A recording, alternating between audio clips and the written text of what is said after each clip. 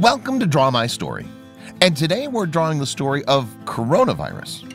That's right, the name which has caused a massive wave of fear all around the world. There's been tons of headlines with WHO declaring a global health emergency. The CDC declares a national emergency in the United States. So what is the virus? Where did it come from? How does it transmit and how to prevent it?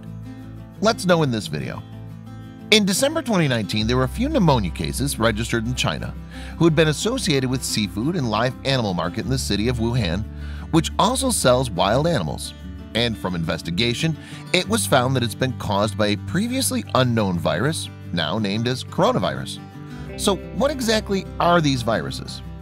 Coronaviruses are a family of viruses that cause illness starting from common cold to more severe diseases like SARS, first identified in China, and Middle East Respiratory Syndrome, MERS, first identified in Saudi Arabia. But the novel coronavirus is new, which had not been identified in humans previously until now. Coronaviruses consist of a core of genetic material surrounded by an envelope with protein spikes which look like a crown, and in Latin, crown is called corona. And that's how this virus got its name. So where did this virus come from? These viruses normally found in animal species like camels, cattle, cats, and bats. But they can come to human due to mutations or due to increased contact between animals and humans. For example, SARS have been transmitted from civet cats to humans, while MERS transmitted from a type of camels to humans. But the 2019 novel coronavirus's origin is not known yet. And once someone is infected, it can spread like any type of common cold and flu virus from person to person among close contacts, mainly when an infected person coughs or sneezes. It also spreads when touching things which is already contaminated with the virus by an infected person.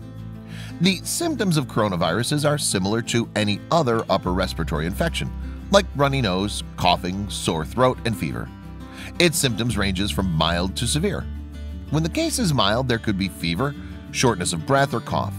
But if the situation gets worse, it can lead to pneumonia, kidney failure, and even death.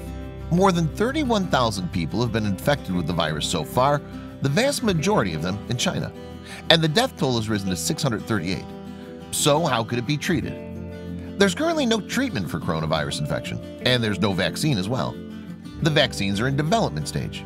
The only thing which can be done is supportive care, which means people who are admitted to hospital, they may get support for their lungs and other organs as well as fluids.